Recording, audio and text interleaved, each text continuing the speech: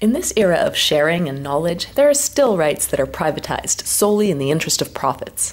Students and researchers cannot freely access scientific publications. Journalists cannot freely access research results.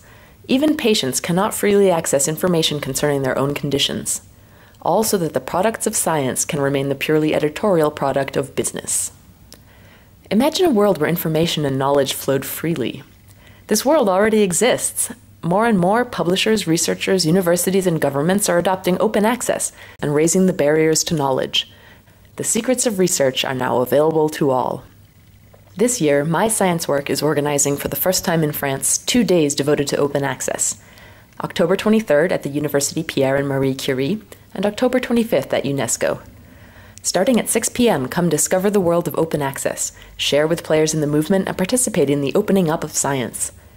2 evenings to understand all about the sharing of knowledge. Follow live on Twitter and stay for a drink with specialists and newcomers alike. For more information, visit www.openaccessweek-mysciencework.com.